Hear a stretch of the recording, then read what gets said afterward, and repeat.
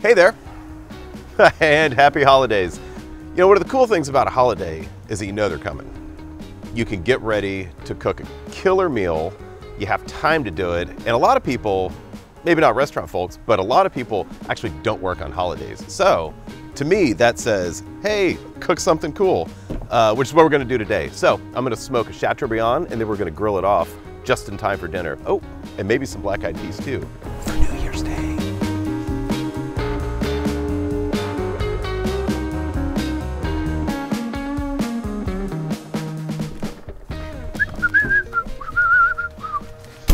What I want to do is a Chateaubriand, also known as a beef tenderloin. So it's actually from the midsection of a tenderloin. I already prepped these out at the restaurant, hence the brown butcher paper. So since we've got a little bit of lead time, we're going to go ahead and dry brine this. Gonna unroll it. It's looking pretty good. You know, big ol' hunk of really expensive yet tender meat. All I'm gonna do is just put a little bit of kosher salt on there. We're gonna stick it in the refrigerator up on a cooling rack. Gonna let it hang out for at least 24 hours. I think 36 is fine.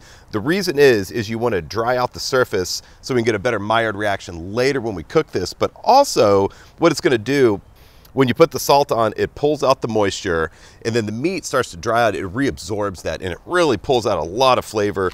So there's really, on this particular cut, there's not a ton of flavor involved. You know, there's not a lot of fat, and that's kind of where everybody kind of thinks that this isn't a great piece of meat, although it really is truly one of my favorite pieces of meat. It's so tender, but like I said, it lacks fat. So dry brining overnight is a good way to get more flavor out of that. It's a good way to pull out as much flavor as you possibly can. So anywho, not gonna waste any time here.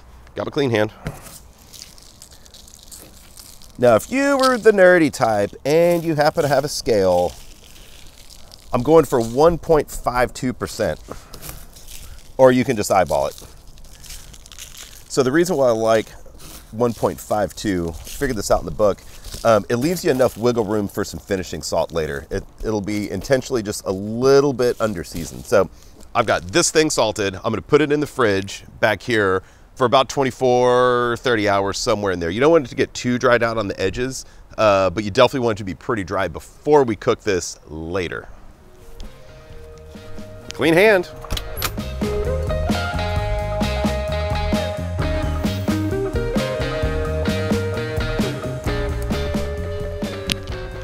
Well, alas, one dry brined Chateaubriand. It's been dry brining for about 24 hours, and I will say, you may notice that I'm wearing the same shirt, and this is a different Chateaubriand. TV time in it. So this one I salted yesterday. It's been hanging out in the refrigerator for a little over 24 hours. We can kind of look and see.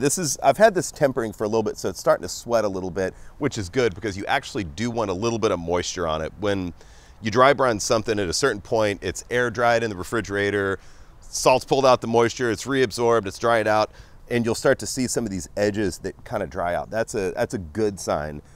Totally working. But if you're gonna smoke something, it won't actually get any smoke if it's dry. So if it is dry, you wanna spritz it with something, doesn't really matter what, just wet it. Or in this case, I let this temper. So it's been out of the refrigerator for about 2 hours, hanging out, getting the fire going, getting everything where it needs to be. And it's got a good level of moisture on here. So pretty much it's good to go. I'm gonna stick it on the smoker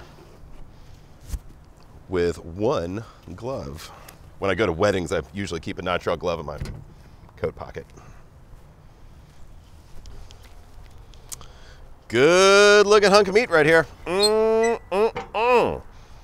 Not too worried about the barbecue pit here. Gonna lurk in the 200-degree range.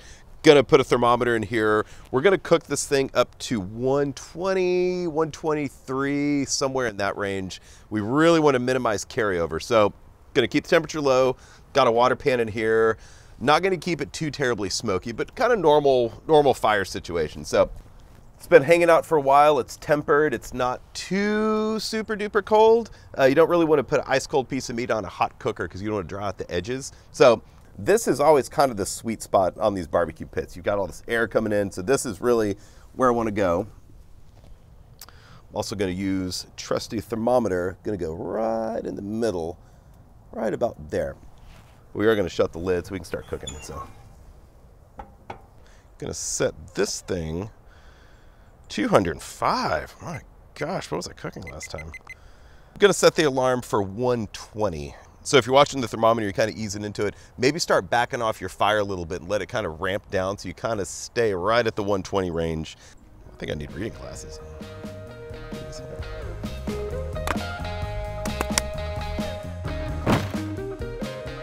So it's pretty humid outside. You know, really when you're working with fire, sometimes you want to use bigger, denser pieces. Sometimes you want to use smaller, denser pieces. Sometimes you need, you know, a bigger, lighter piece of wood. So the needs with the weather and the cooker and whatever you're doing always kind of dictate what kind of firewood you're going to use. So today, since this wood's got a lot of moisture, it's really humid outside, I'm using really smaller pieces. And the reason is, with all that moisture in the wood, it's not going to burn quick. It's going to take energy away from the fire to actually ignite and combust properly. So with a smaller piece, that kind of gets me where I want to be a lot quicker with this fire. But the real thing it's doing is it's helping me keep a solid coal bed. And if you look in here, I don't have much of a coal bed going because I just started this fire, but after an hour or two, I should have a pretty good coal bed, and that'll really help stabilize everything, and it'll also help this wood ignite. So we're just kind of getting started right now. But like I said, you know, we've got the Chateaubriand in there. We're not looking for actual cooking temperatures, just around 200-ish degrees. Just keep it fairly as clean as possible, but we're just par cooking this thing. So anyway, that's about it for this. The Chateaubriand, it's for New Year's Day. And another thing you have to have on New Year's Day, black-eyed peas. Not gonna mess with cabbage, but I'm gonna work.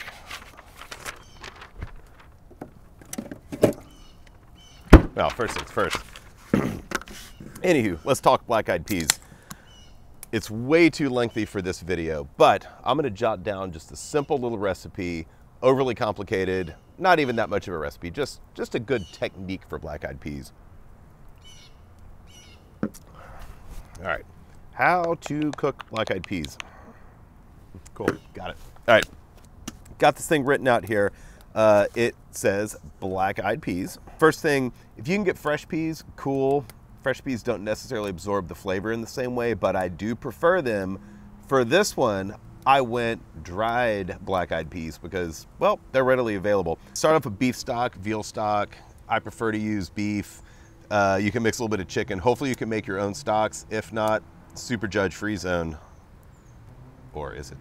Start off with the stock, add some salt, taste it. You want it to be just a little bit saltier than you want the finished product to be, just a little bit. At that point, soak your peas overnight in the fridge. If you've got time, smoke some bacon, ham hocks, rib scraps, save some brisket scraps for this stuff. Something kind of smoky, not a huge deal. Smoke it, you know, choose your own smoking adventure for this for sure. Take the bacon, cook down the bacon in a pot, render the fat. Don't cook it too much, but add some onions, add some garlic, saute it all together, and then scoop out a little bit of that stock that you've been soaking the peas in. Deglaze the pan, get all the little bits, all the fond off the bottom, if you will. Add the peas, cook to a very low simmer, and pull off right before they're tender. And don't reduce the stock at all. And there you go. Black-eyed peas.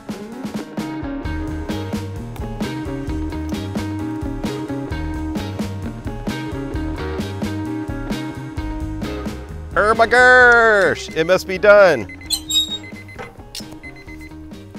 Well, 120.4, I hope it's not overcooked. Yeah, so it turns out we didn't move it at all. Nice and dried out. When you cook things like this, you always want to par cook them a little lower than you really are gonna finish them later because they're probably gonna overcook a little bit when we grill it off. So that's why we're doing this at 120. I'm gonna let this thing rest. This thing is looking good. All right, so it's looking super nice, really pretty red color, nice and mahogany.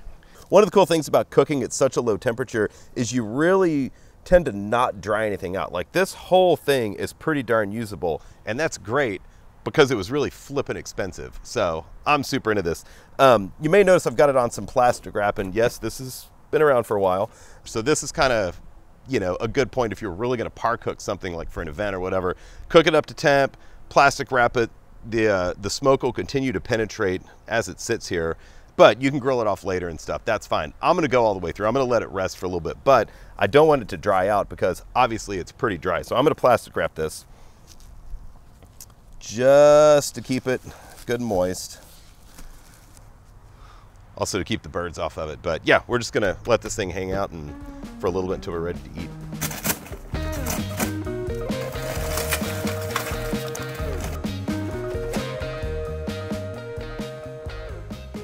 So Chateaubriand has been resting for about an hour and a half. If you had traveled with this thing or par cooked it the night before, you would have pulled it out a couple of hours ago to let it temper, because you don't want to put super cold meat on the grill, blah, blah, blah, same thing all the time. But anyway, this one's been resting for a while and it's definitely ready to grill off. I'm gonna dump these coals, but before that, one of the cool features of this PKAF is that the lid comes off. So I'm gonna take this off, set it right here, because I want a landing place for this hot charcoal chimney. So, because I don't need all the coals. Maybe leave a couple. Got my trusty pair of tongs, just for fires. I've got a short log and that piece of meat's not too terribly large. So I'm gonna put some coals over here and I'm just gonna put a piece of wood there. Let it get warm. We'll just take a couple minutes. So this guy's been resting, not cold, not terribly hot. Man, it smells really nice. Just because I'm outside and don't want to go wash my hands again. I'm gonna put on a glove. Gonna get my little thermometer ready. Definitely gonna need that. Now, we didn't oil this before. We just did salt and let the natural moisture in the meat kind of be the carrier for smoke, but I don't want it to stick. So I'm gonna put just a little bit of grapeseed oil on here. Oops, maybe that's a little too much. All right.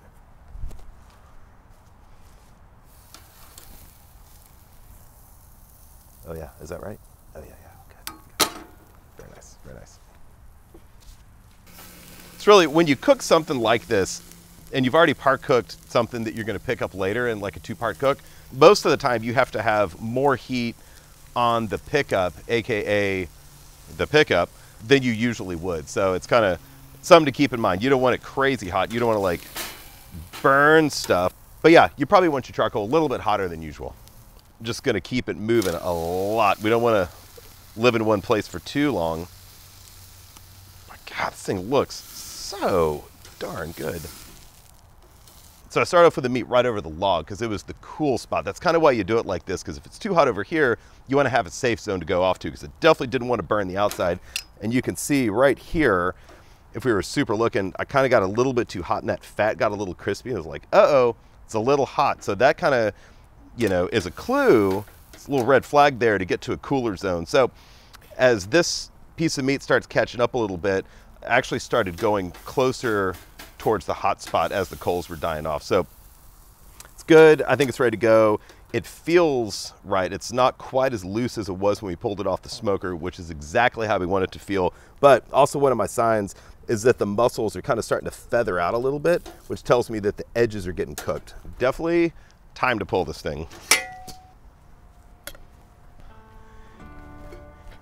And because this is a New Year's meal, black-eyed peas. So we're gonna let this Chateaubriand rest for a couple minutes, not very long. So essentially, as soon as you can touch it and not go, ow, that's when you cut it. So we're gonna hang out with that for just a minute. This thing's feeling real nice, still warm. This is always my favorite little piece. Oh yeah.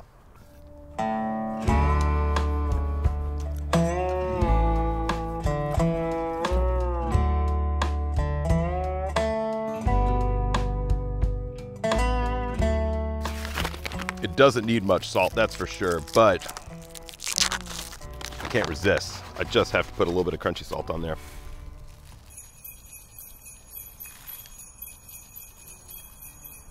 So you can see where the smoke kind of reacted with the meat, got some penetration there. Beautiful red color. Man, it's really gosh darn good. So fix myself a bowl.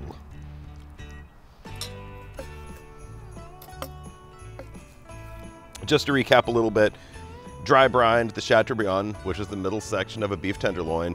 Use the whole thing, whatever, just go to your butcher shop. We dry brined it 1.52% salt, air dried it in the refrigerator for 36 to 24 hours ahead of time, pulled it out. We smoked it at about 200 degrees for about an hour and a half is about how long it should take. We tempered this for about 2 hours before we put it on the cooker, by the way. Internal temp, 120, 123 is about right. Let it rest for a little bit, get it back up to temp on a grill and slice it and add a little bit of crunchy salt. It's good to go. And don't forget the black-eyed peas. Happy holidays.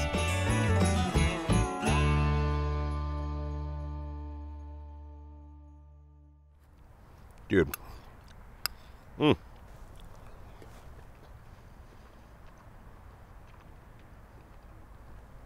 This is really good. I can't wait for New Year's Day. I'm literally just going to stand here and eat this whole thing.